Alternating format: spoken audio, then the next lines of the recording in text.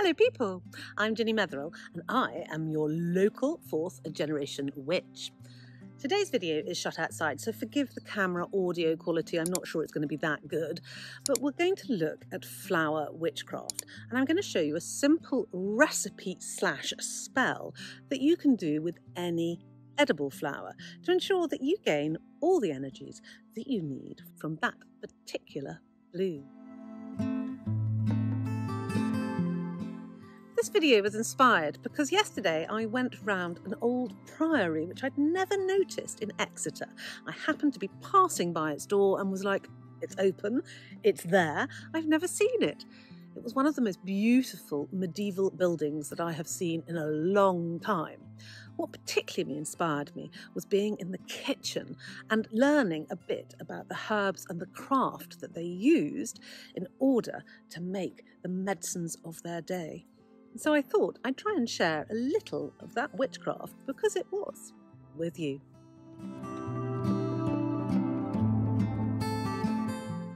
I've come to this rather beautiful lake just behind me, as you can see, which is just around the corner from me because I'm after a particular plant which grows in boggy ground as it likes wet feet, and that is meadowsweet.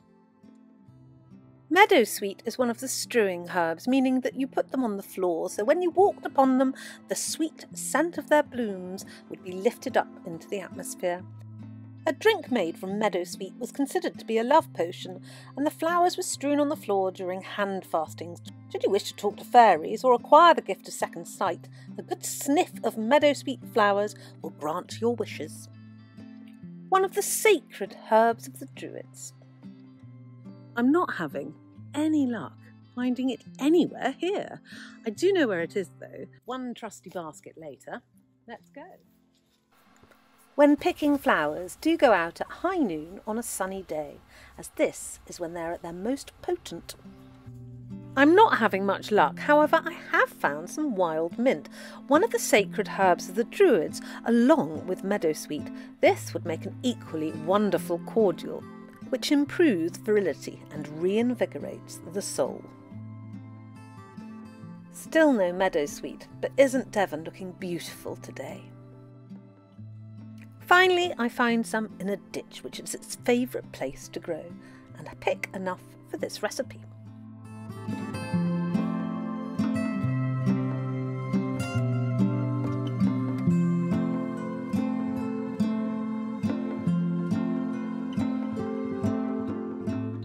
Ensure that whatever flowers you have chosen, they are all edible, and you will need between 20 and 25 stems per recipe.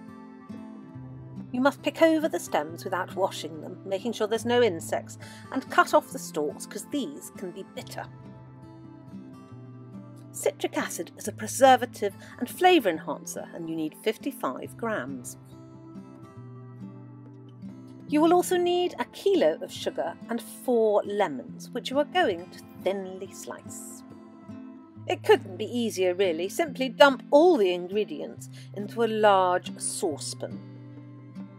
Pour on 1.5 litres of just boiled water from a kettle. Stir until all the sugar is dissolved and then leave in a cool dark place covered, stirring morning and night for 3 days.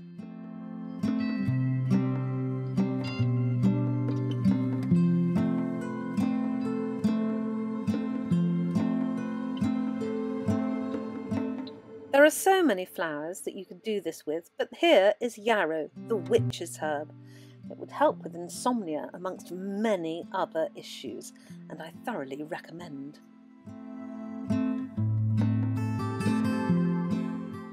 For all of you who miss Ginny Metheral, whilst I'm not on air, you can always go to my blog at ginnymetheral.co.uk or come and join the Coven. This really is a treat for anybody, new, improving and experienced witches alike. I promise you, you will learn more in one session of a Coven meeting with me than you will in any online witchcraft course that you can find.